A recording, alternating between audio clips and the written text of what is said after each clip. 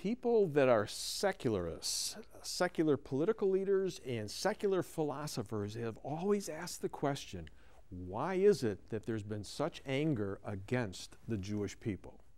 Okay, let's answer that biblically. Why, biblically, is this coming against this little nation?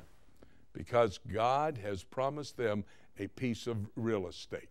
There are 38 locations in the Bible that talk about the biblical borders of Israel.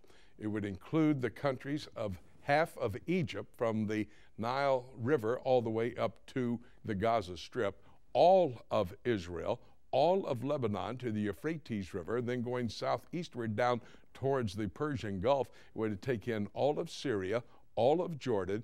It would take in 3/4 of Iraq. It would take in all of Kuwait, 3/4 of Saudi Arabia.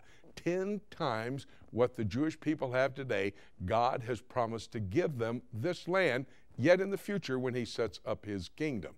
The late president of Syria, Hafez al-Assad, said the problem in the Middle East is that these Jews believe the Bible, and they believe that God has given them this real estate. Well, that is true. He has, but I think this helps us to understand what's going on in the Middle East and why the Islamic world, the Arab world, hate the Jewish people. They're going to have their land.